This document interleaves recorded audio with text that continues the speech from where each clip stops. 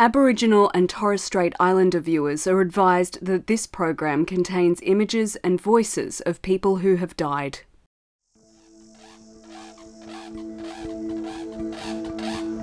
Kakadu is one of those extraordinary places on the earth, and it is globally unique. You look at the natural wonder, the cultural heritage, the art sites. You know, a family not far from here buried in rocks and cliffs. We're on a journey to the heart of Australia's biggest national park, Kakadu. It's one of the most special places in Australia. It's for so long been one of the reasons why people visit Australia, and for Australians, one of their must-do life experiences. Firstly, you know, it's our home. It's our place of connection and identity. But beneath the majestic rock outcrops and across its vast floodplains, the park and its people are hurting. It's an absolute mess because the institutions responsible to fix those things up aren't doing their job. The natural environment is degrading. Major tourist attractions are closed. And Kakadu's Indigenous people say the federal body that runs the park has let them down. What's the atmosphere in Kakadu? Well, it's one of anger, it's one of fear. I think the threats to the status of this as an icon global park, potentially affecting its World Heritage status, is the fact that if we continue to alter landscapes and not manage it, we may find ourselves with a weed-infested and pest-ridden park. It's got so bad, some traditional owners are now threatening to close Kakadu. It's just about time we start making an impact by basically shutting down the park. Tonight on Four Corners, we investigate how mismanagement and neglect has led to a bitter fallout among those who live and work in Kakadu, leaving one of Australia's most important places in turmoil and disrepair.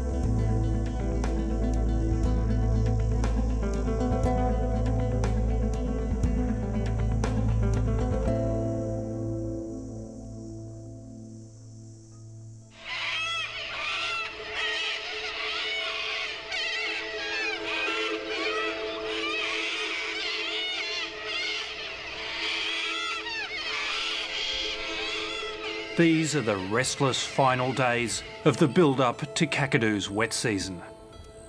The rainless months have condensed the yellow water wetlands into a narrow billabong.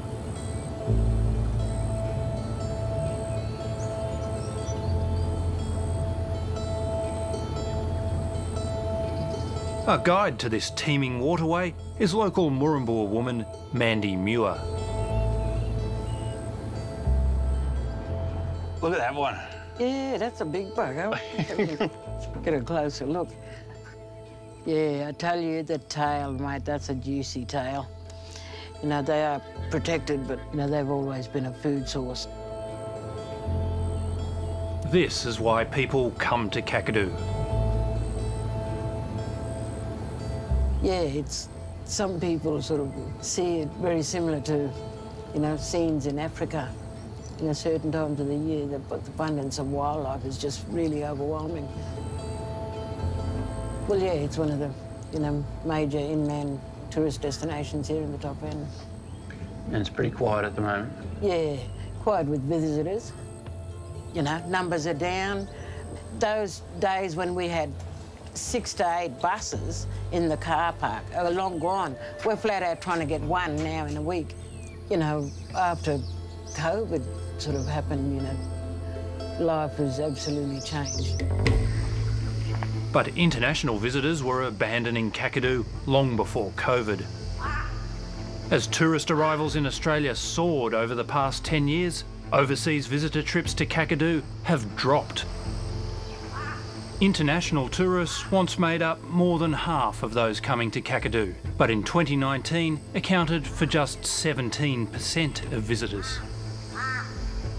International tourism, sadly, to Kakadu has been on the decline, and not because Kakadu is any less of a destination, but part of it was the certainty and the irregularity that would happen for tour operators around access announcements and closure to certain parts of the park. Very hard for businesses, people, to put their life savings into a business with such uncertainty.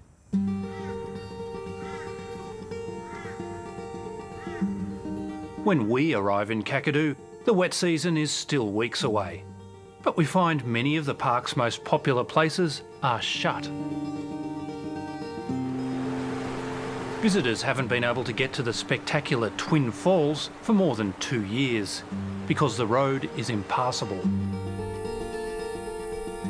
We had a number of fantastic boutique tour operators who already had forward bookings throughout 2020 and beyond.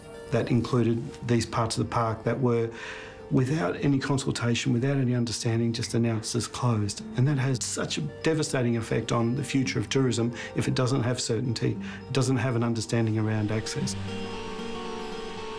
It's just one of a number of tourist drawcards closed with little warning. Another is at the iconic Gunlum Falls.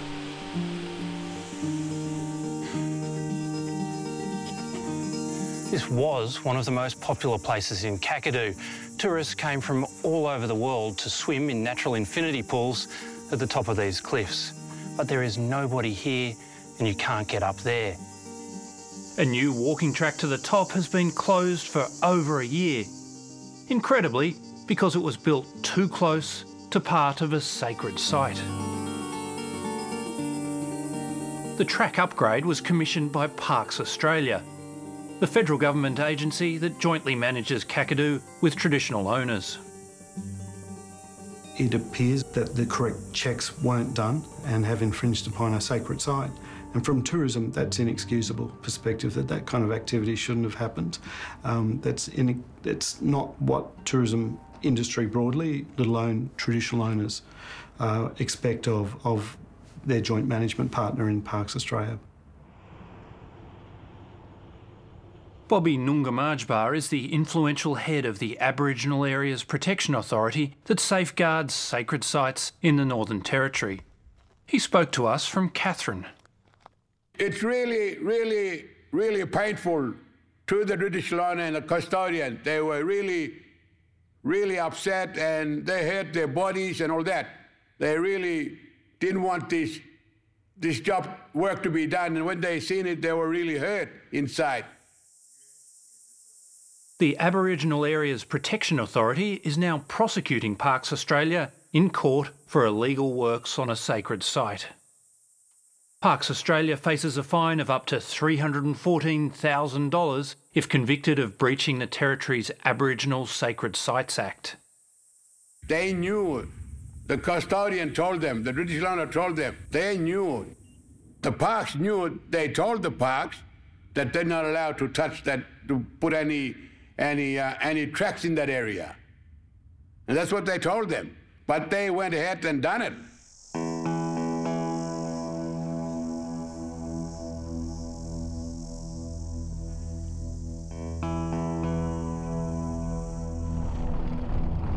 The fight over the walking track fuelled a growing rift between traditional owners and Parks Australia in Kakadu.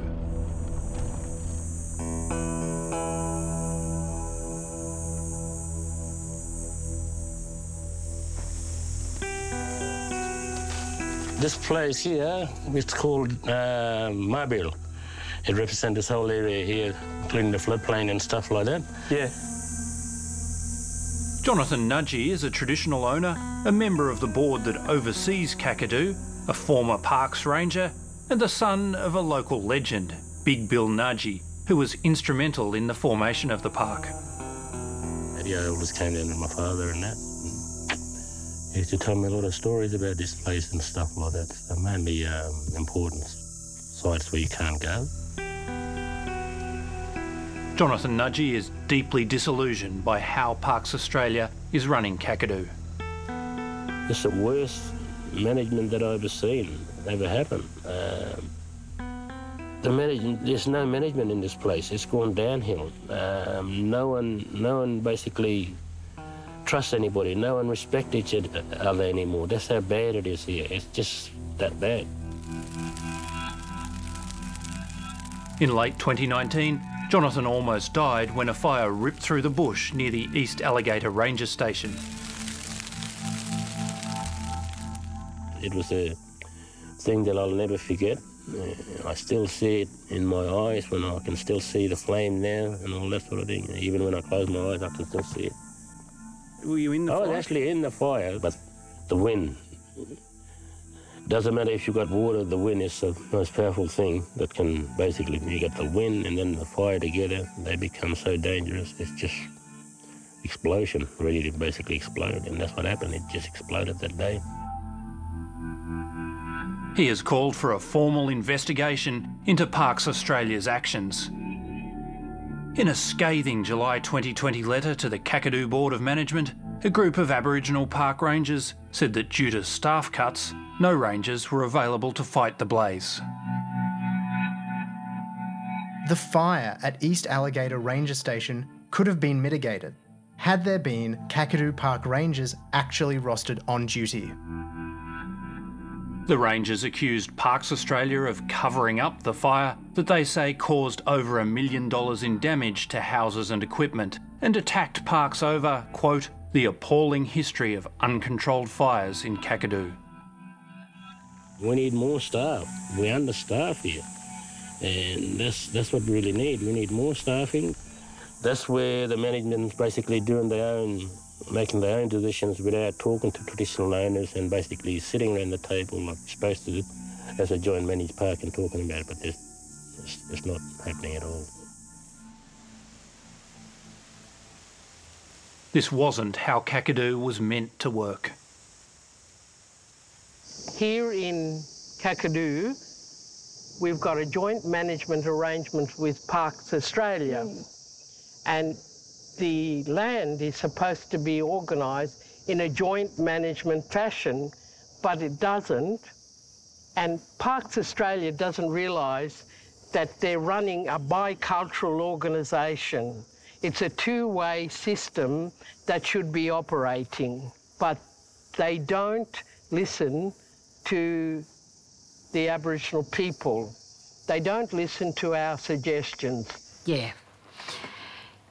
Well, I suppose things are a bit tense here because, I suppose, firstly, you know, a lot of traditional owners and family groups have not been happy the way things have been run here within the park, and it's kind of, you know, fallen on deaf ears. Even, you know, some experts are telling us that, you know, the park has been deteriorating for a number of years now.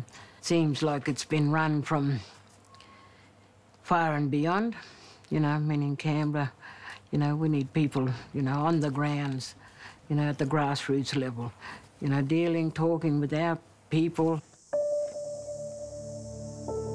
In their letter to the Kakadu board, the rangers accused Parks Australia of ignoring the traditional owners. Management's holier-than-thou attitude and decision not to consult rangers with Indigenous traditional knowledge and cultural authority, traditional owners and the Board of Management is no longer acceptable. On the same day, board member Jonathan Nudgee wrote to the Director of National Parks describing a significant decline in the overall operations of Kakadu National Park. Under your directorship, he said, it has reached an all-time low. Kakadu Board Chair Maria Lee says Parks Australia executives have stopped listening to Aboriginal people, called binning in northern Kakadu. Whatever we made a decision on, they will override that decision. And I'd be arguing with the director all the time, and I'd be arguing with the assistant secretary, and I'd be arguing with the park manager. Like, you know, they thought that binning people were a bunch of stupid idiots, you know, don't know anything. Well, it got to the point where they could not put up with what was going on. Things have got to change. Canberra's not listening. The Kakadu board passed a vote of no confidence in the Director of National Parks, the Assistant Secretary of Parks and the Park Manager. The following month, all three left Parks Australia. Well, they all had the same brain, they all had the same idea, and they were like, they wanted to be the boss of the park. They forgot about the traditional owner, they forgot about the board, like board meant to be helping. There's a very broad perception that Kakadu is the premier national park, certainly in Northern Australia. Well-resourced, well-managed, has a joint management arrangement. From the outside, it all looks like it's pretty hunky-dory, but beneath it all is a large dysfunction.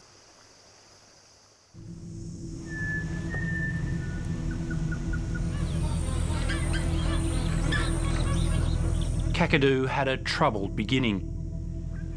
It was created in 1979 as part of a highly controversial deal to allow uranium mining in the region.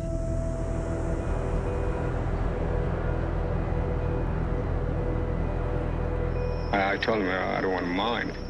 I don't know if somebody push, you know, it might have been government or anyone.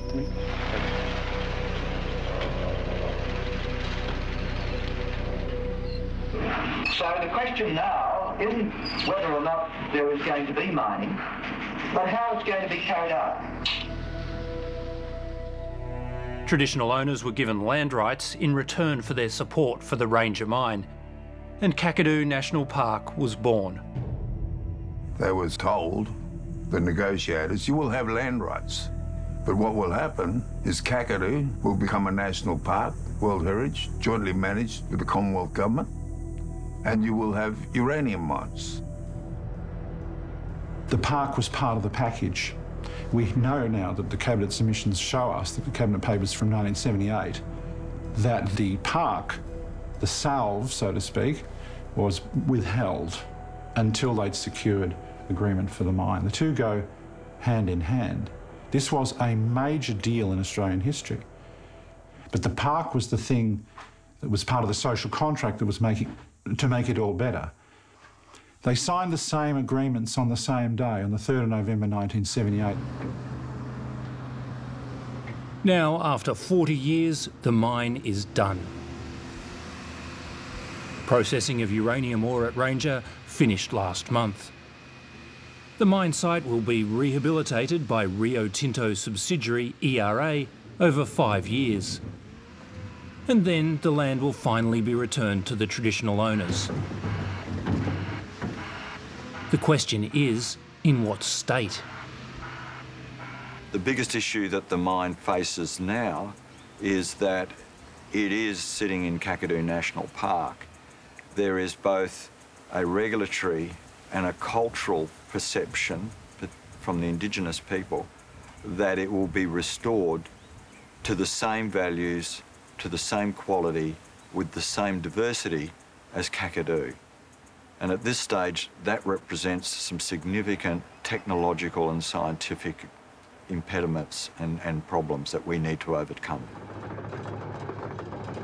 ERA has promised to leave the site in a state that is similar to its World Heritage listed surrounds.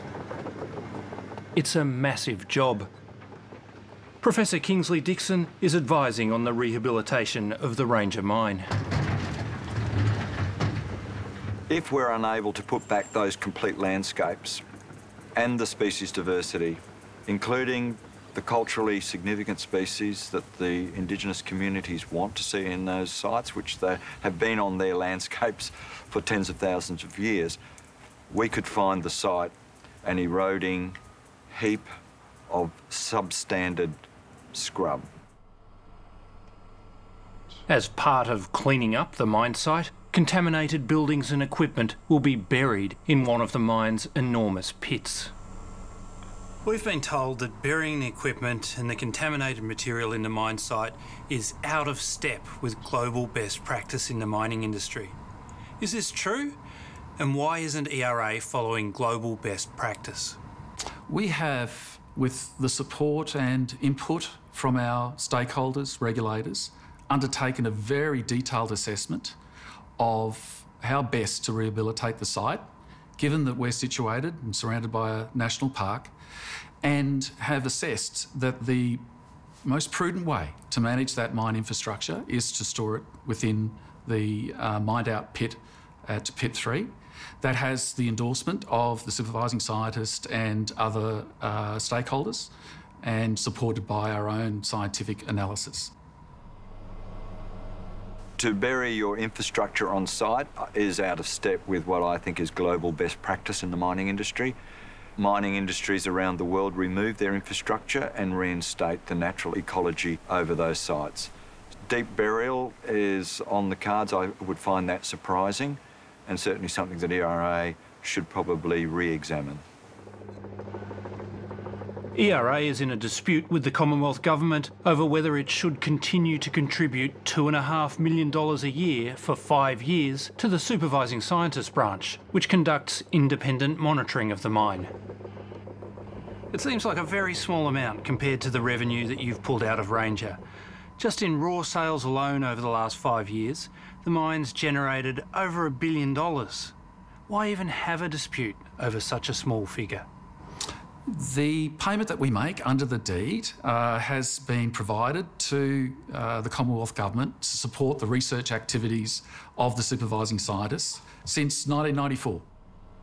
The agreement allows for a periodic review. That review is underway. We're working very closely with the Commonwealth Government. I'm optimistic that we'll be able to conclude this review. It is, though, currently subject to a mediation process, so it's not appropriate for me to comment any further.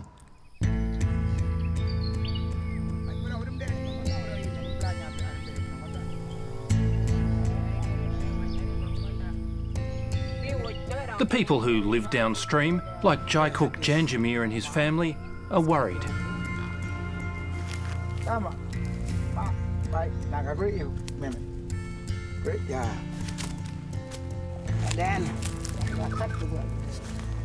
Then you cut like this.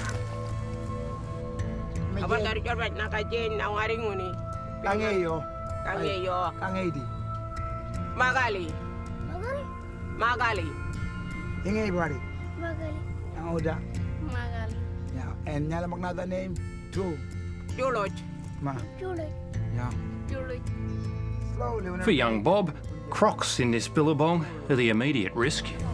They swim, but when they get hungry, they bite people. The greater fear, though, is the legacy of the mine on this pristine place and on the generations to come.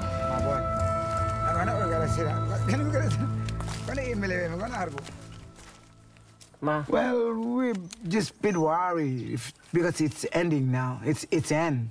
The mine is end. And the family is a bit worried now. What will happen?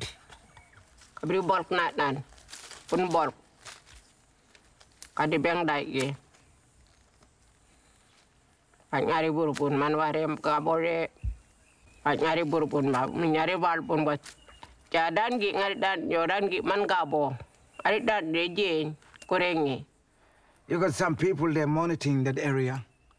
I hope they do really best things for Benin people.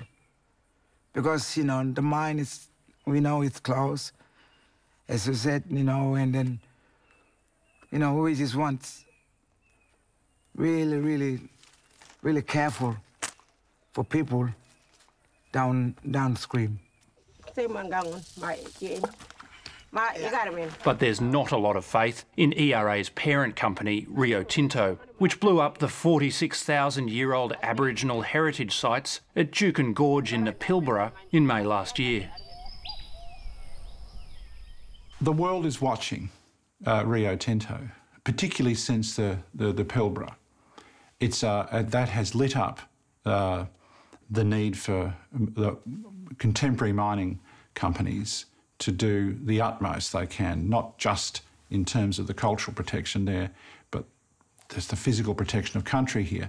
We're now embarking upon a project that is significant, but is about legacy. It's about demonstrating to the community and to the world that we can successfully rehabilitate a site that is surrounded by a World Heritage listed Kakadu National Park in a manner that not only meets what's required by us by law, but most importantly, to the expectations of our Mirarr traditional owners.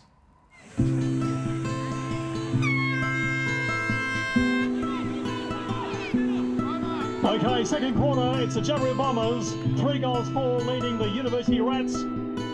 Welcome to Brockman Oval for this historic match. 1, 2, 3, Bombers!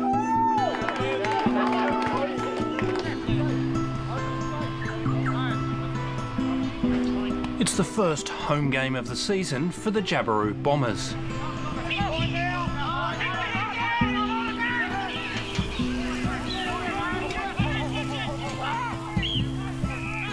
is how we sizzle the sosos in Jabiru. She is renowned for the best sausage cooker in Jabiru. Right,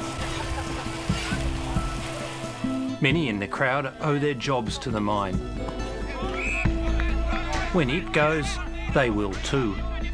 Yep, we're all leaving. Most of us have got the dates, so a few months and we'll pack up and head back to Darwin and make a new start there. And how are you feeling about that? Yeah, it's a bit sad. The town of Jabiru was built to service the mine, but 40 years on, it's worn out. Now the streets are emptying by the week. As the town contracts from more than 1,000 people as mine workers and their families leave, Jabiru must reinvent itself to survive. Kakadu, over I think the next 5 years, will change dramatically because there's not a dependent on that royalty coming from the mine. It'll have to be creating jobs for Aboriginal people. The township of Jabiru has to become a normal town and not a mining town. The original plan was to bulldoze it, but a local Indigenous corporation wants to transform the town into a tourism hub to help replace the $8.5 million in annual royalties from the mine. The vision is for a $446 million makeover of Jabiru, funded by the Commonwealth and NT governments, as well as private enterprise. The wildlife have this lake on the edge of town pretty much to themselves these days, but it's at the heart of the vision for the new Jabiru, designed to entice big-spending tourists. The shoreline will be fringed with 5-star accommodation, glamping, eco-lodges, and maybe even a sandy beach for swimming, if the locals can work out a way to keep out the crocodiles. Behind this grand plan is the Gunjakmi Aboriginal Corporation, which represents the Mirarr traditional owners. Its CEO is Justin O'Brien. One of the most important things about the sustainable future we have in mind for Jabiru is to right a historical wrong, okay? Land rights was denied the Aboriginal people here on the basis of the Range uranium mine. So Jabiru was not made Aboriginal land. That fact alone is a big deal, yeah? So it will send a strong message to this whole region that Aboriginal control, Aboriginal access to the economy is alive and real today. But there's scepticism from some who live here about the grand vision for a tourist town. Gunjakmi Aboriginal Corporation are looking at developing tourism in Jabiru. There are a whole range of different options that Jabiru could become used for, rather than tourism. I would not be putting all my eggs in the tourism basket, I can tell you that. A lot more effort needs to be put into the health of our people, the education of our people, employment of our people. There is potential for economic growth in establishing enterprises for our people in the park. But you have to see beyond the blinkers. You know, look outside the box, mate. What might be a potential? Tourism is not the be-all and end-all. There are now new questions about the proposed transformation of Jabiru. The driving force behind the plan, the Gunjakmi Aboriginal Corporation, is under investigation. In 2019, Gunjakmi was raided by the Office of the Registrar of Indigenous Corporations, ORIC. Now, the ORIC raid, what happened? On the 11th of September 2019, a warrant was served. We weren't here, we were in Canberra, meeting of all people, the Chief Minister, the Prime Minister, albeit very briefly, at a function in Canberra. A warrant was served. The basis of the warrant and any investigation flowing from the warrant remain unclear to us. Police, together with ORIC investigators, seized 11,000 pages of documents during a 14-hour search of the Gunjakmi office in Jabiru. Four Corners understands that the raid followed a complaint made to ORIC alleging misuse of funds, conflict of interest and financial mismanagement. ORIC, like ASIC, has a range of investigative powers, and in particular they would normally use where they thought something was perhaps unusual or amiss. What is a rule book? So a rule book defines the rules and responsibilities of the Aboriginal corporations. Steve Smith is a former ACCC Assistant Director who now runs the Aboriginal Investment Group, which provides business support to Indigenous corporations. So ORIC would only use that next level power, which is fairly intrusive because you're entering either a person's workplace or premises unannounced, and that's considered obviously a high level of intrusion, and for that reason it is rarely used. For my time in the Northern Territory for the 7 years, I'm only aware of ORIC using it 3 times. So it's an extraordinary use of power, and one that they would not use, and the only reason that they would use such a power if they reasonably suspected that there would be destruction of evidence if they provided an examination notice. Gunjakmi Aboriginal Corporation's latest financial report states, the warrant cited allegations of offences having been committed by 6 named persons who were directors or officers of the corporation during the period from 2012 to 2016. No charges have been laid against any person, no specific allegations, and no further inquiries have been made since the search and seizure of documents occurred. Have any funds been misused from Gunjakmi? On September 11, a warrant was served here, yeah? We have a view that that warrant is invalid and that the search was probably unlawful, and we're looking into that. Are you confident, though, that no money from Gunjakmi has been misused? I am supremely confident that there has been no wrongdoing here, and we vigorously defend any allegation of wrongdoing. Do you believe that they're looking at you personally rather than than only the corporation? It's ironic that on that day of all days, when we'd been meeting with the Prime Minister, the very next day a warrant is served here, that a period of 12 months goes by, no specific allegation is made. We've participated, obviously, with, actively assisted their investigation. 12 months on, nothing has happened. We were told by ORIC, the regulator, which did the investigation, to continue with business as usual. We've been told by senior government officials from both governments to continue business as usual, which is prudent, given that we are instrumental in providing for the new tenure arrangements at Jabiru and the decommissioning and rehabilitation of the Ranger mine. The wet season finally arrives in Kakadu, in fittingly spectacular style. The evening storms wash over Jabiru.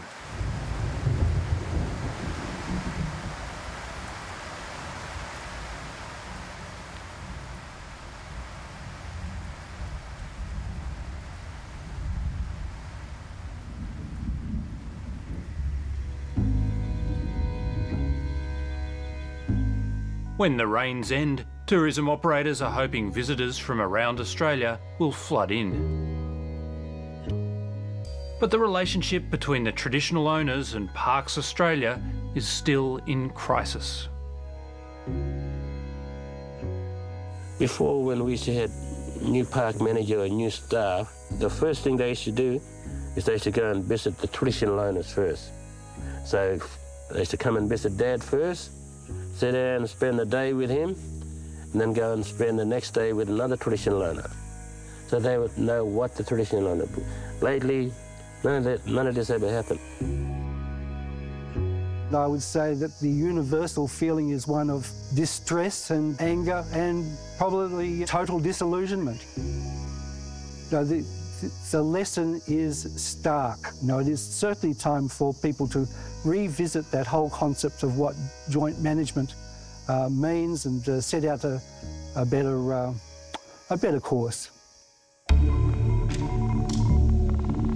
Four Corners has obtained a confidential briefing note from a senior bureaucrat sent by Environment Minister Susan Lee to investigate the tensions in Kakadu. It says, "It is clear there is a relationship breakdown on many levels. There are widespread feelings of despair. The tensions the board has identified are valid."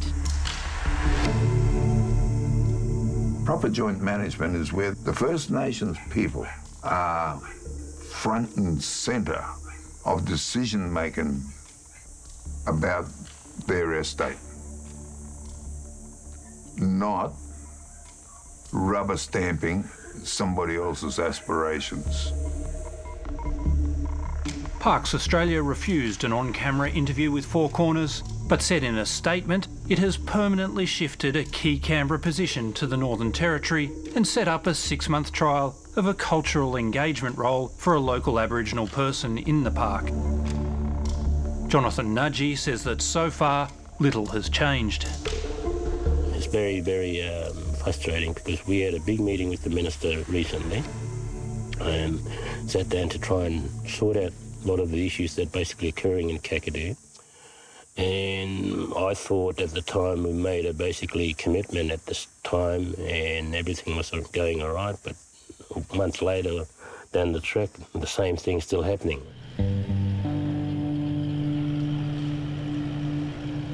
Peter Christopherson is a land manager who has been living and working in Kakadu for 35 years. So this is really the end of the south. It's actually basically a garden that needs constant attention. Exactly. So our knowledge comes from our family, which is specific to this area.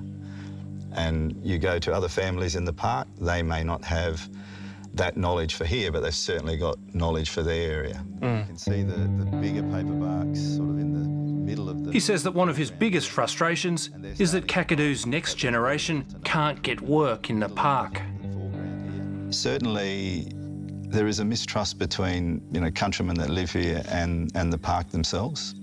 And certainly over the years, a lot of our kids ourselves have tried to get jobs with parks and have been unsuccessful for one reason or another. And so basically, I think there has been a culture shift within the park of not employing people that are really from here, And I can't understand why, but that is happening. You certainly get the sense that there's a lot of unhappiness within Kakadu at the way the place is being run. Is that fair? Yeah, because people are being left out. People from here should be engaged to look after their own country, and they're not. Parks Australia said it's trying to increase local Aboriginal employment through a talent management program, hiring a Darwin-based training officer and reviving its junior ranger program.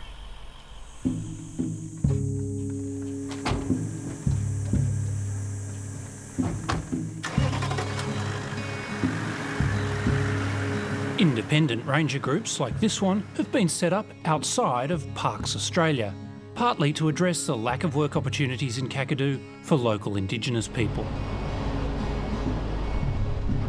Today they're releasing weevils bred to attack aggressive weeds that are choking the park's waterways. So what I'm doing here, I'm just clearing the salvinia away and making a nice clear spot for us to release our weevils. It's critical work in a place that is suffering from the onslaught of invasive species. The tidal wave of cane toads, the time bomb weeds that have now peppered much of the park, the feral pigs, the water buffalo.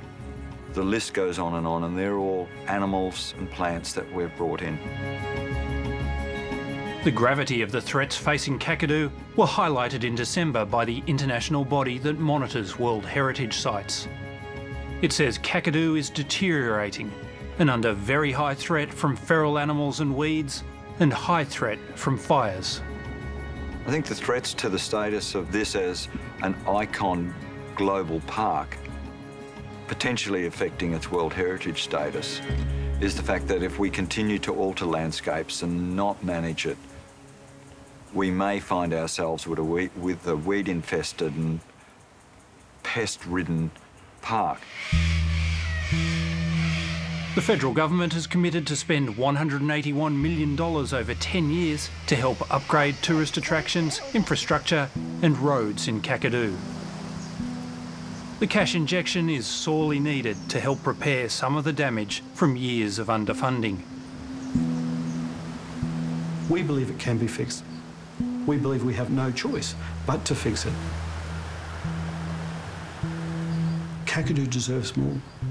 Operationally, this is a place that needs to be funded for future generations, not just the folk whose land it is and whose families and future families are on there. It's something, it's an iconic destination of Australia, and surely it deserves better. It's the end of the day at Ubir, one of Kakadu's most famous destinations, where tourists flock for sunset photos overlooking the East Alligator floodplain. Traditional owners like Jonathan Nudgee are talking about taking drastic action unless a solution is found to the crisis in Kakadu. It's just about time we start making an impact by basically shutting down the park. And I will shut down Ubir until we basically have a better agreement with what's going on here. By all means, I think we should start looking ahead, start sorting this place out. But yeah, we will close it to make our point.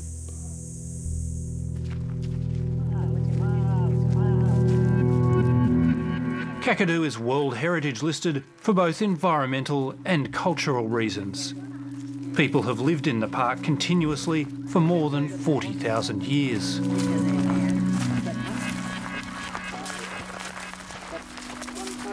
The stakes are high for Kakadu's custodians.